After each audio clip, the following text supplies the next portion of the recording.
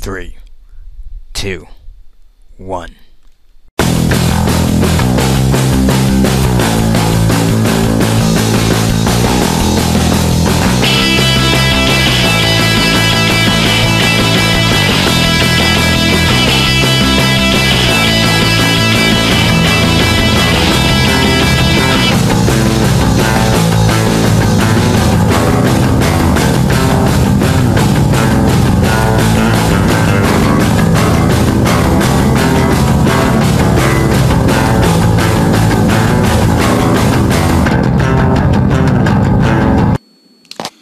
Alright, hey guys, here again. Now as you can see, this is my iPod Touch right in front of me, and I'm recording this with my dad's iPhone, which, yeah, anyway, I'll get into that later. Now, if you've been an iPhone user, iPod Touch user, jailbroken on the 2.0 firmware, you might be aware of an application called MobileFinder, which basically allows you to browse your device's system files, including themes and all that other fun stuff. Now, the only real way to do that now is using SSH, which is a more, and MobileFinder wasn't that stable. Anyway, there's now a new application that works for 3.0, and I find it I find it so much better than MobileFinder. No offense to the creator of MobileFinder, who is, if you did not know, the creator of Cydia, but this does beat it. The application is called iFile, and it is under the Big Boss repo, which should already come installed with Cydia, so you shouldn't need to worry about adding a new source. Anyway, I'm going to show it to you. That's not what the icon will look like. It's just from a theme I have. I have a combination theme. This is Eyeglass Soul with the wallpaper removed, and a new one called And Me. And it's kind of nice, kind of calculator theme, and some sounds and stuff. Anyway, back to what you want to watch. iFile. It is much faster, and it's actually customizable theme-wise. So you can, as you can tell, you can go through all your system files. Right now I'm in Stash, where I can look at my themes, and I can edit those, of course, if I say I want to delete something. Or now, unlike MobileFinder, when you clicked on the icons thing, it would take a while to load depending on how many icons there were, because it would actually load pictures of all the icons.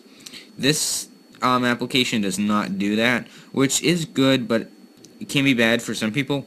I personally like it this way, because just by hitting one of the blue arrows, hitting the actual icon name, will bring up a screen of the icon, and then you can just hit down here. Let me put my finger. And you can just keep going on, looking at all the icons. So that's pretty awesome. Oh, looks like tapping the screen makes everything go away. So that's really cool. By hitting the blue arrow, you can go into like more information and stuff, which is very nice. Everything moves fast and fluid, and I've not had a single crash yet. At the bottom, you have your settings, of course. Oh crap, my bad. Hard to do this with one hand, believe it or not. Settings, and you can start up directory, set on exit. You can turn your hidden files on, which I do because I just want to see everything. Font size, tabulator width, and port number. You can change the sort order and the theme, which is what I was talking about. Oh, crap.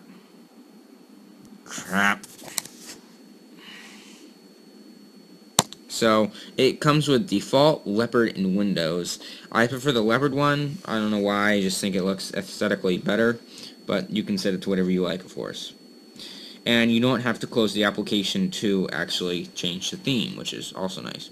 Then it has some kind of Windows or web server thing. Not quite. I didn't get it to work, nor did I really read the instructions and features, but yeah. It comes up, you can look at your bookmarks from it. I don't really understand why. Once again, I haven't read the instructions, but you can do that. You can hit the home button, and that'll bring you to mobile. And you can hit the information button, of course. and this is version 1.00, and when this application first started up, it said that he was so many donations away from the next version. So after he gets so many donations, he will upload version 1. Whatever, and that is actually the icon. Oh boy, let that focus. That is actually the icon that will appear on your springboard. So another cool thing is, say you really freaking like, let's see, do I have any ringtones? Probably. Oh, so say you really freaking love this ringtone, but you unfortunately can't get it on your computer. You can actually hit the edit button up in the top right corner, and you have these little bubbles. So it looks really cool. You can hit the bubble, and of course you can delete it. You can add something new with the arrow. Then you have the option to actually email it, which is really cool. So you can email it to yourself, which I guess you could email MP4 files, like actual songs that you download from like D-Tunes or something. I don't know. That's pretty cool. And then by hitting this over here, you can cut it or copy it. So that's all very cool. I'm going to uncheck that. Yeah, so if you were a big fan of MobileFinder for 2.0, I highly recommend iFile. Even if you didn't use MobileFinder, I still recommend this. It's free, and it works great, especially for those quick edits that you really need to do. Sometimes I got really frustrated with MobileFinder, like it would actually make my, freeze my iPods, and I have to shut it down. On this, I've never had that problem, so I really recommend checking it out, and I appreciate you for watching my videos. So, thanks for watching, and I'll see you later.